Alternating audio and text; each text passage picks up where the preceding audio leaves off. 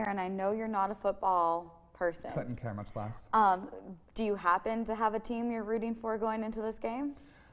Just from because you're from Pittsburgh. I'm gonna say Pitt, solely for the fact that I had friends that went there. I lived down the road at Point Park. I lived in Oakland for a semester, so I'm gonna say Pitt.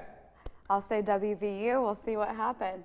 Couldn't care much less. Cannot stress that enough. I could not care. They can have a tie. Let's just let everybody have fun and have a good game. Well, it's really funny because it's been 11 years since this matchup, and when you go to games still, you still hear the rivalry about Pitt, so it's still there in WVU. So is Pitt talking about WVU? I don't know. That would be the question to ask. The big Pitt one was back when I was in college. Was the Pitt versus Penn State game? That was like a huge game. See, I'm a West Virginian. You're a Pittsburgher, so I didn't know like what you had as rivalries up there, but.